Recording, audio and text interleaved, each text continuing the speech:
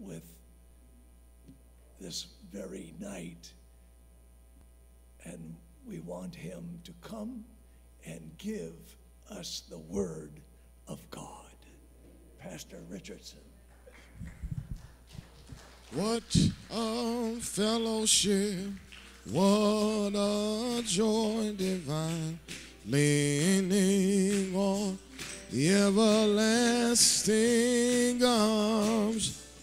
I have blessed peace with my Lord so near, leaning on everlasting arms. Oh, we're leaning, yes, we're leaning, safe and secure from all alarm. Oh, we're leaning, yes, we're leaning, leaning on the everlasting arms. What a fellowship, what a joy divine, leaning on the everlasting arms.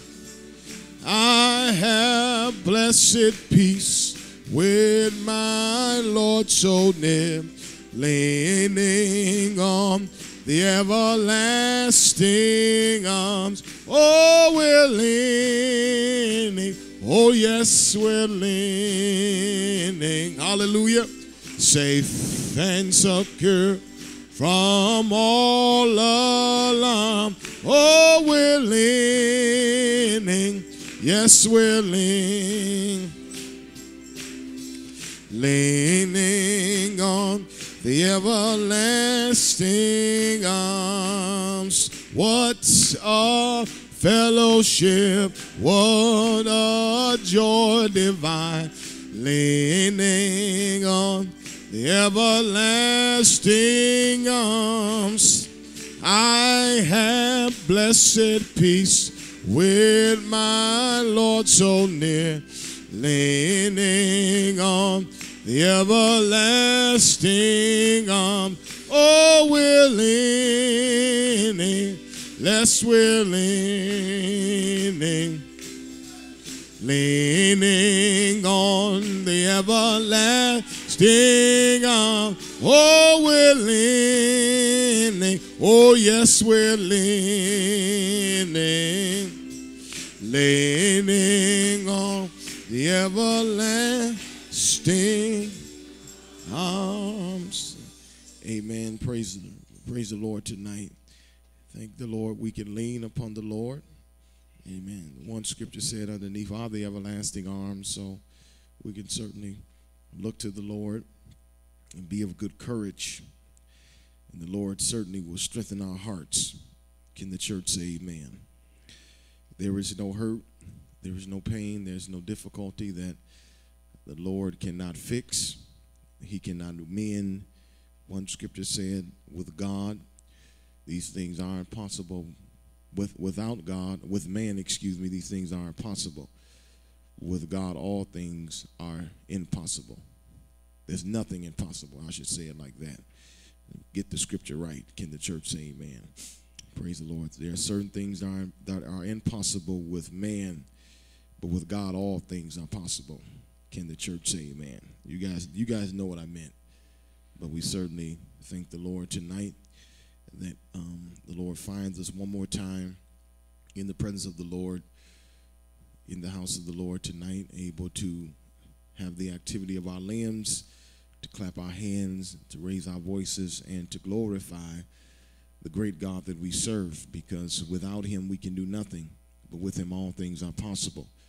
I quoted to you the scripture this morning where it says in one place, in that day they shall say, praise the Lord, which is more than this an admonition of greeting. It is a command to glorify God and to thank him, amen, and to give him the glory for what he's done. Can the church say amen? I want to call your attention tonight to two places, if you'd be so kind. If you would get 1 Peter chapter 3, in your hands, and we're interested in verses numbers 12 through 14. And we want you to get Psalms number 34. Psalms 34. And we are interested in verses 15 as a place to start. Praise the Lord. I don't intend on holding you very long. You should get out by 12 o'clock tonight. You know I'm just kidding tonight. You will be home well before that. For I'm not a long-winded preacher by any means. My preaching style does not lend to longevity. Can the church say amen? Praise the Lord. All right, let's read here in verses numbers 12. He says, "For the eyes of the Lord over the righteous, and his ears are open unto their prayers. But the face of the Lord is against them that do evil. Who is he that will hate you? Harm you, if ye be followers of that which is good. But, and if ye suffer for righteousness' sake, happy are ye, and be not afraid of their terror, neither be troubled." Can the church say amen? Let's go now to Psalms 34, verses numbers 15 to start. It says, "The eyes of the Lord are upon the righteous, and his ears are open unto their cry. The face of the Lord is against them that do evil, to cut off the remembrance of them from the earth. The righteous cry, and the Lord heareth, and delivereth them out of all their troubles." Can the church say amen? Somebody say cry. Heavenly Father, Lord, we thank you, my God, and we bless you tonight, for your word tonight is true. It's powerful, sharper than any two-edged sword. There's nothing that is too hard for the Lord. For we look unto thee, O God. We look, my God, that you may touch us with a coal from off of thine altar, Lord. Come and speak to this thy so great a people. Make us into what you would have us to be. Guide us, O Lord. We look unto thee, for we are nothing without you. You are everything, Lord, and we bow our knee unto the Father of lights, in whom there is no variable, neither shadow of turning. You get the glory, you get the praise right now. Speak to us, O Lord. Encourage our hearts. We give you all the glory and the praise. In Jesus' name, amen and amen. Praise the Lord again. These are certainly wonderful words tonight. We have heard and have read from, and read, as it were, in your hearing, concerning the provision of God. Somebody say provision. Speaking to the fact that the Lord hears the children of God. I want to talk to you from this thought, pulling these two verses that were approximately written probably somewhere between 1,000 years of separation or so, yet speaking specifically to the same condition and the same, as it were, provision of God over the children of men. But we want to use this thought: the Lord hears your cry. The Lord hears your cry. Can the church say amen? How often do many people feel that God somehow, in the midst of where they're at and what they're dealing with and what they're feeling, they have somehow been left abandoned? They have been left somewhat on the back burner, if you please. But yet these verses tonight, I believe, encourage us, help us to understand the fact that in spite of all things, in spite of anything that we may have to deal with, saints, the Lord is attentive.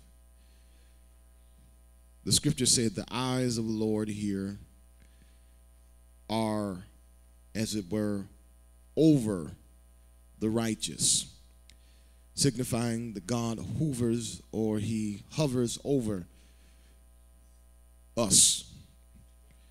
The righteous has to do with those that have been made righteous, who have made a covenant with him through, amen, the New Testament plan of salvation, have been justified and are being glorified as we continue to walk with God in this world, being made more like him.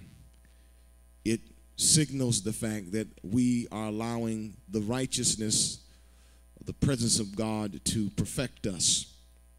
And it is this condition that he speaks of, the fact that God looks over us. And there are times in all of our lives when we don't feel that necessarily God is there. We might as well be honest with ourselves.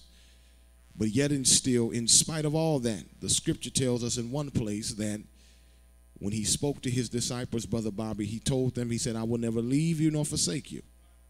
Lo, I'm with you always, even unto the end of the world. Speaking of the fact that God was present with them. He was present with them in body at that particular time, but he would be present with them in spirit in the time when God would fill them with the baptism of the Holy Ghost, with the evidence of speaking in tongues.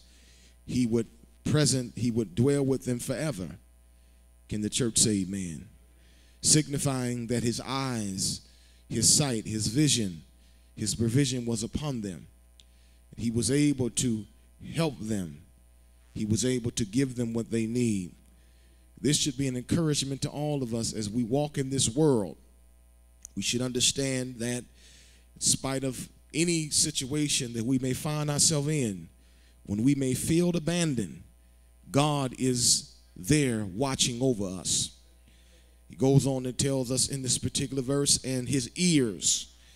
Thank God. This is what I would like to call, what theologians have called an anthropomorphism, which has to do with, Brother Bert, as ascribing human characteristics to a deity. God has no ears because he's a spirit. Can the church say amen? He has no eyes because he's a spirit. Amen. He is, amen, not in a physical form. He is a spirit that fills all space and time.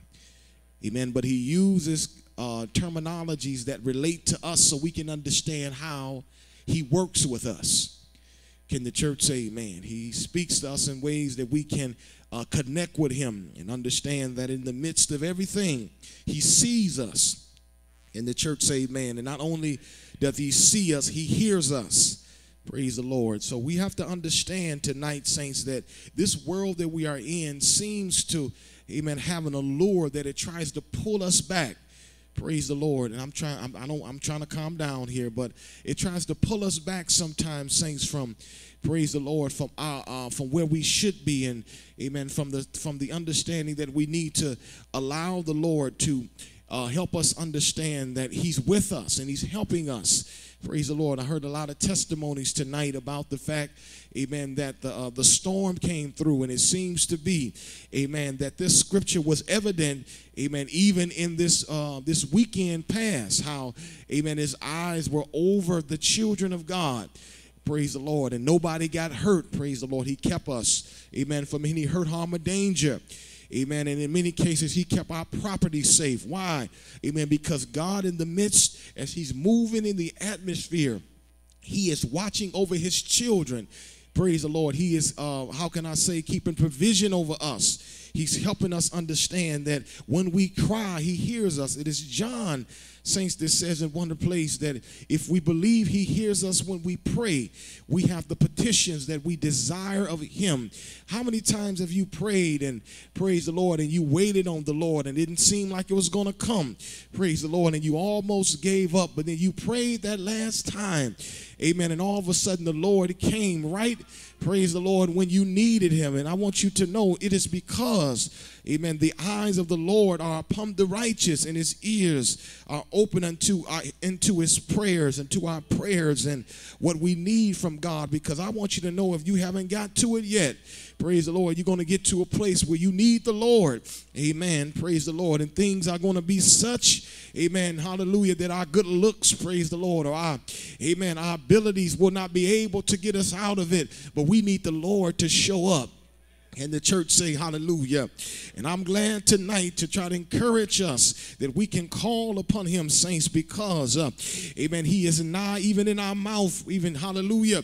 Amen. I talked about this morning. Even when we don't feel like he's there, amen, he's still there. And it's sometimes, amen, when we don't feel like he's there, that's when, Brother Bobby, he's the closest, because he's trying to get us to, amen, cry out to him. He's trying to get us to acknowledge his presence. He's trying to get us to understand that he's with us. Can the church say amen?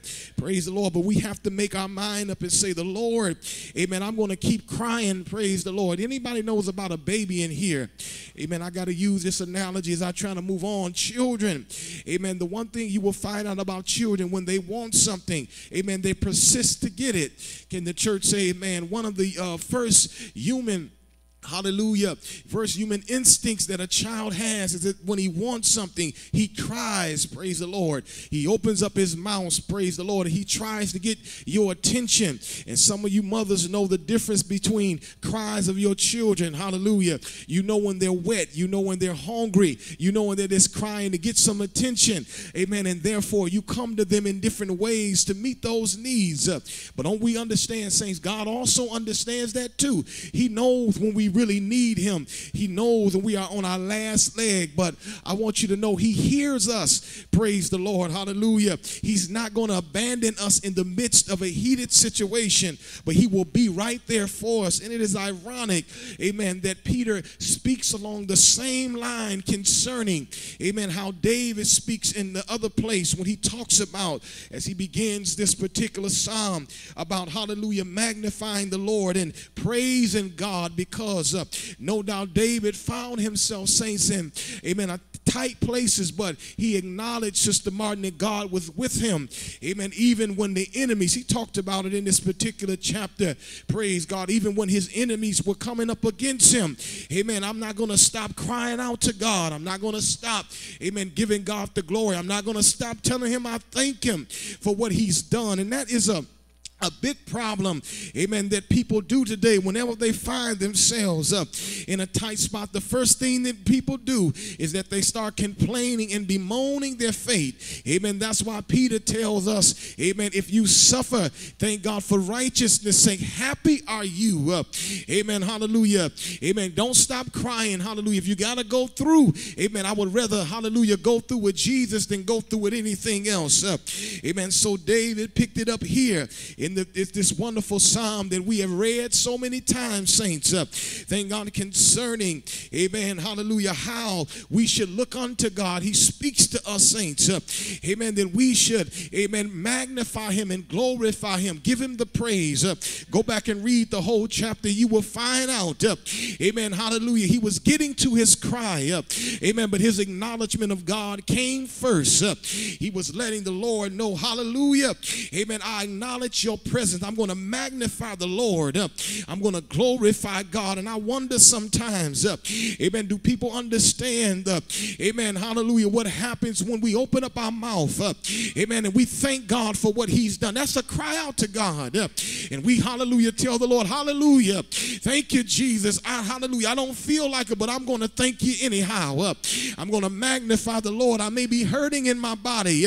I may be confused in my mind, but I'm going to praise you. Amen. You see, the enemy tries to get us, thank God, sometimes to feel like the only time that we can tell God thank you is when we feel like it. But the time that we don't feel like it, Brother Bobby, hallelujah, it's the time that we do need to say something. I remember Bishop saying this years ago, the time when you don't feel like going to church, or the time that you don't feel like praying, it's the time when you need to pray.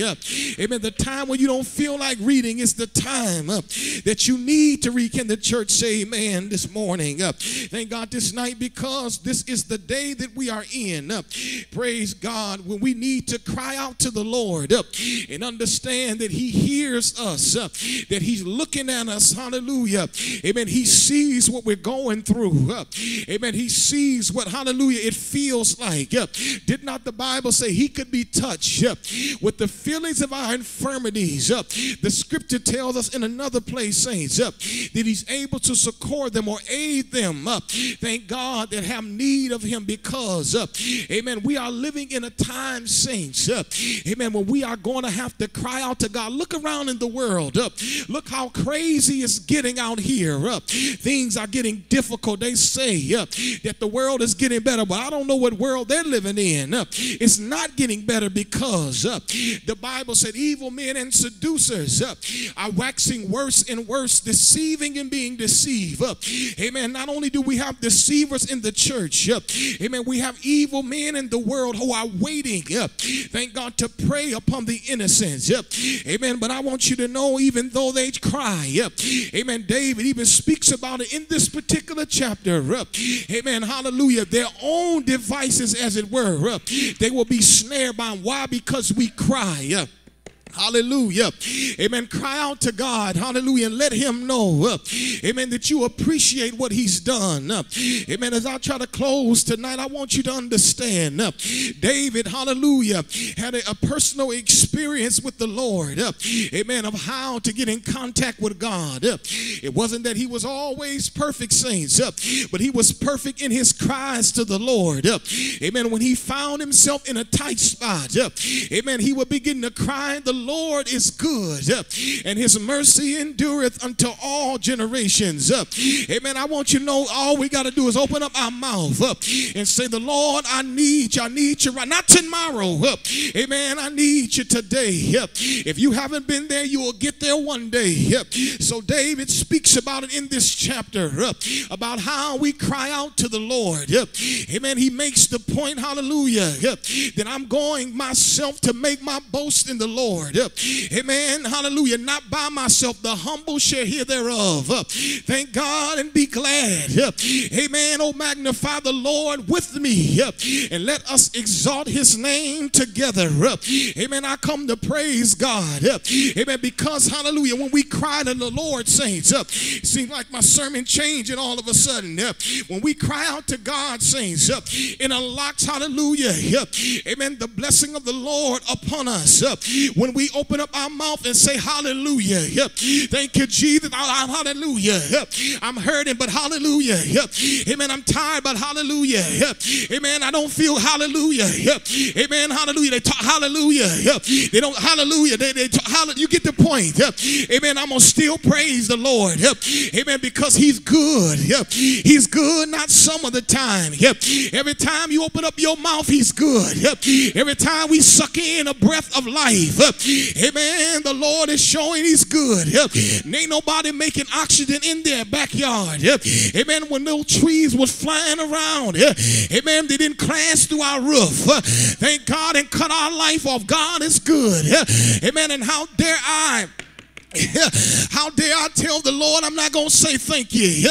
Amen. A lot of people, saints, they don't understand what the Lord has done for them. But when I come in the house of the Lord, I'm going to cry out to the Lord.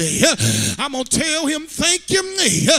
Amen. Because you've been good to me. Amen. You brought me out of darkness into this I'm going to preach to myself. Amen. Brought me out of darkness into this marvelous light.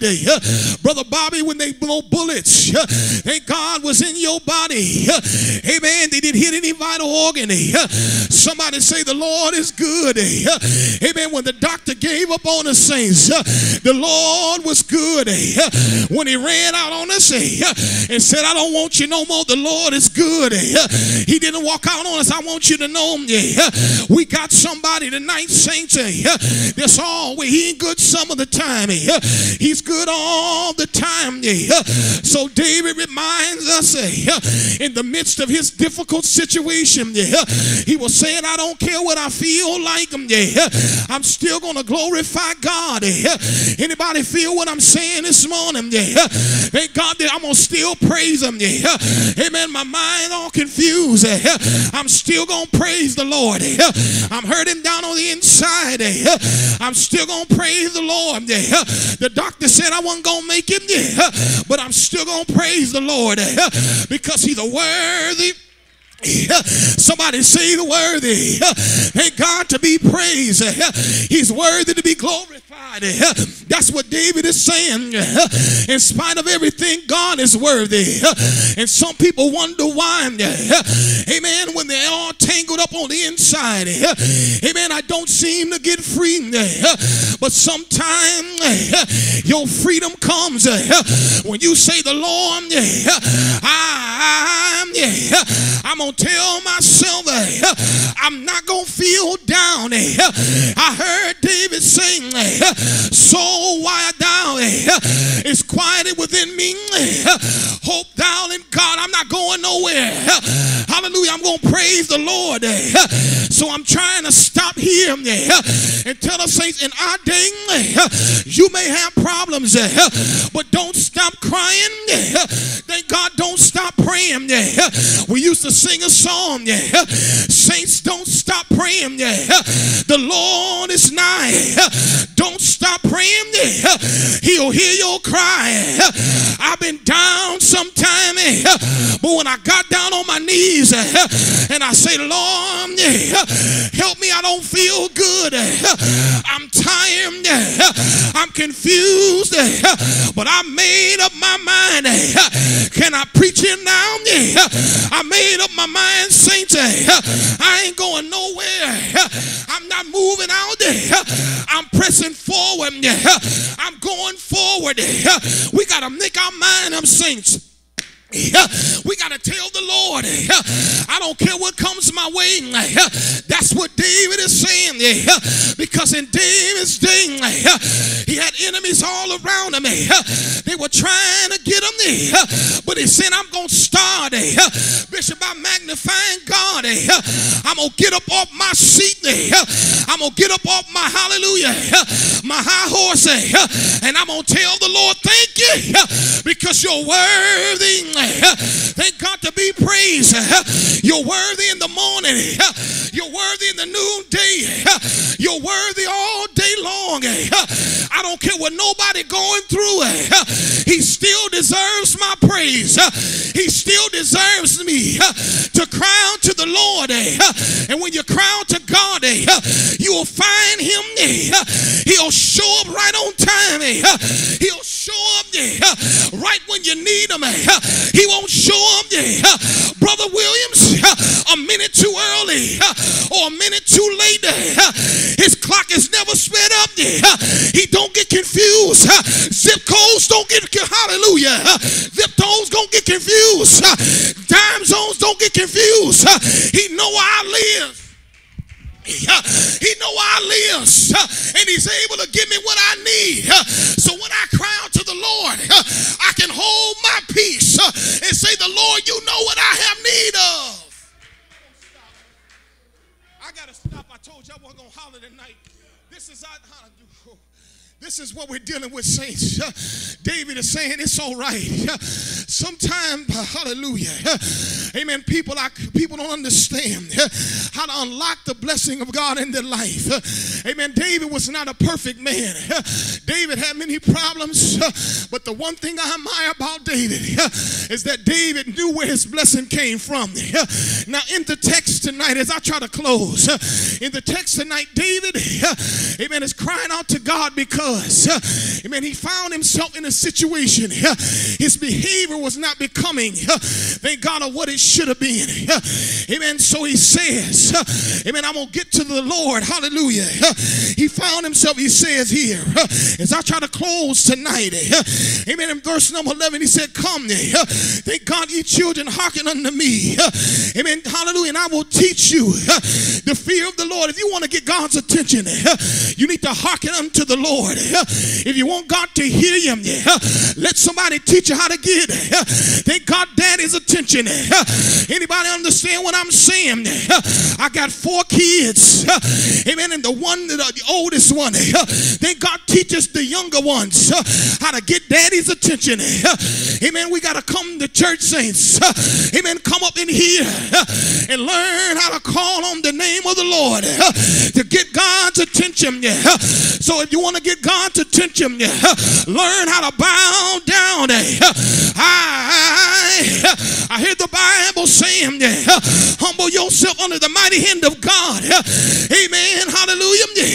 And in due season you shall be exalted. I'm trying to talk to somebody. Somebody here been praying, but your prayers are not being answered.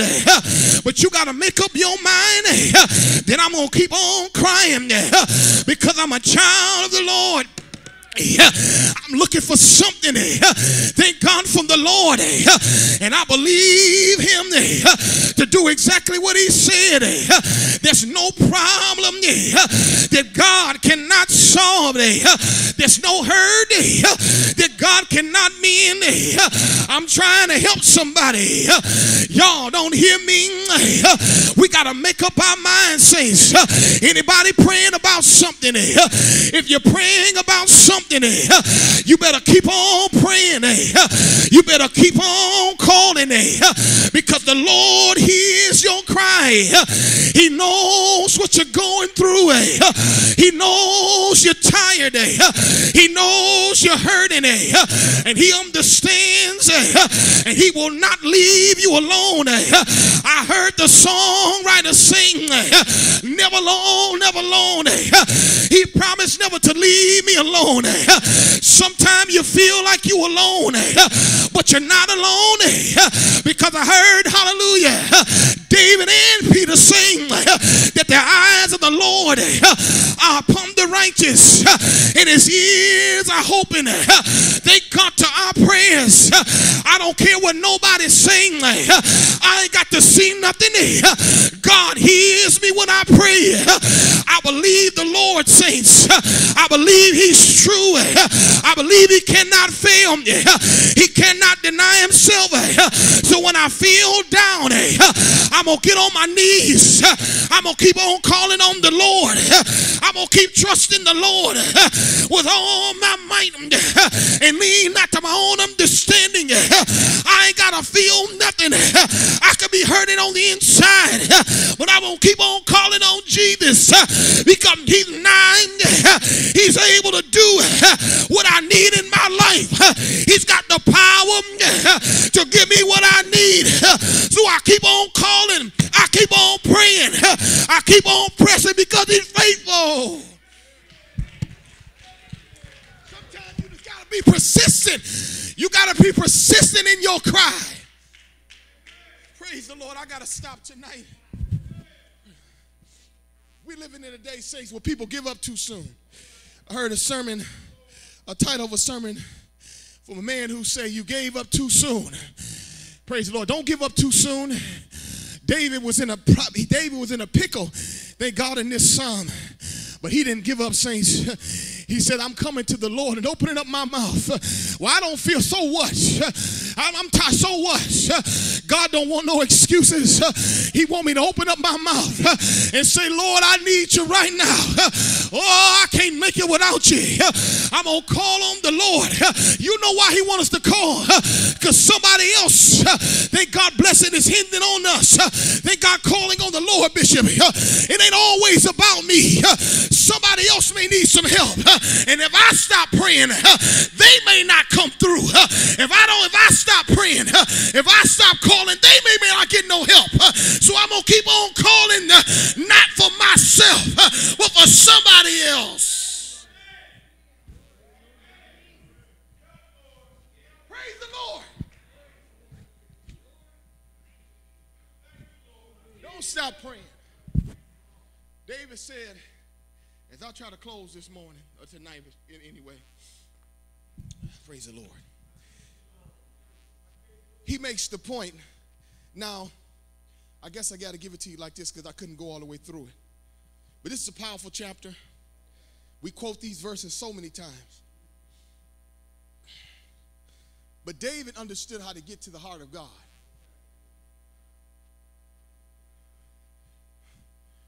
He knew he needed some help. But before he asked for help, he started what? Thanking the Lord. Sometimes the struggle, saints, is this one call away for being over with. Am I making sense tonight? I got to stop. So David here, as I try to close, is making a very, very powerful statement because he had a lot of enemies. And he knew he was outgunned. He was outmanned naturally. Saul was against him. Am I right?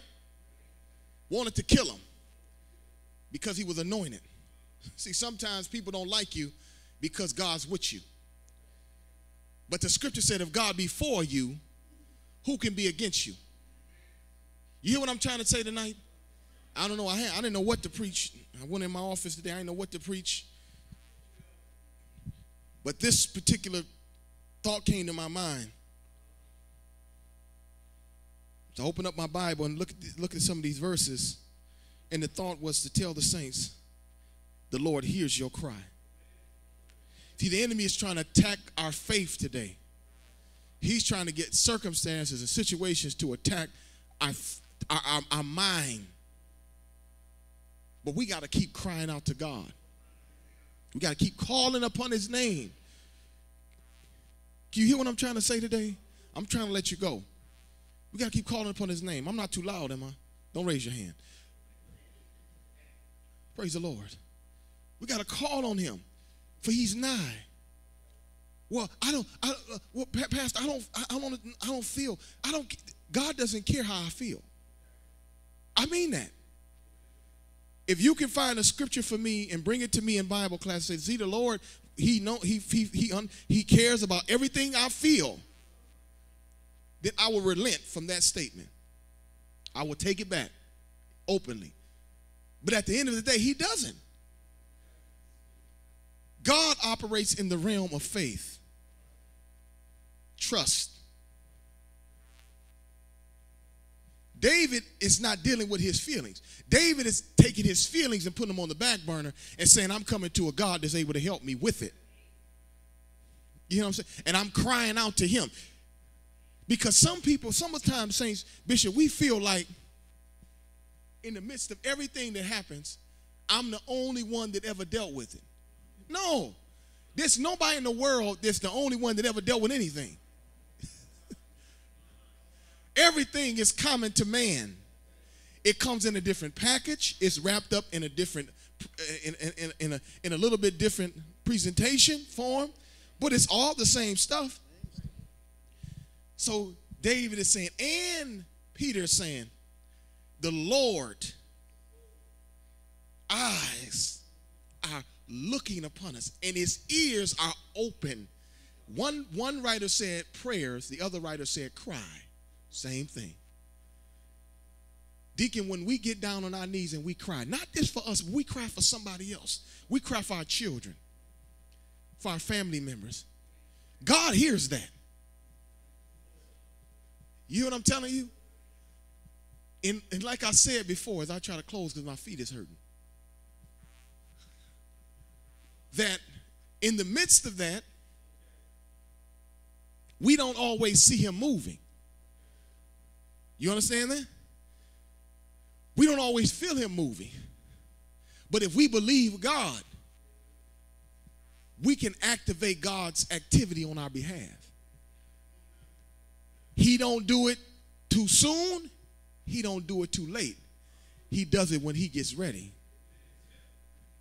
Have you ever prayed? Now, can I ask you something? Have you ever prayed and thought if you prayed harder, then all of a sudden God is going to do it a little bit faster? You've been there where you pray and say, if I just do a little bit more, God hears me if I whisper. He hears me in my mind. He hears me if I holler. And he's going to do it when he gets ready, and he'll do it by my faith. So don't worry about how you say it. Just get the cry out.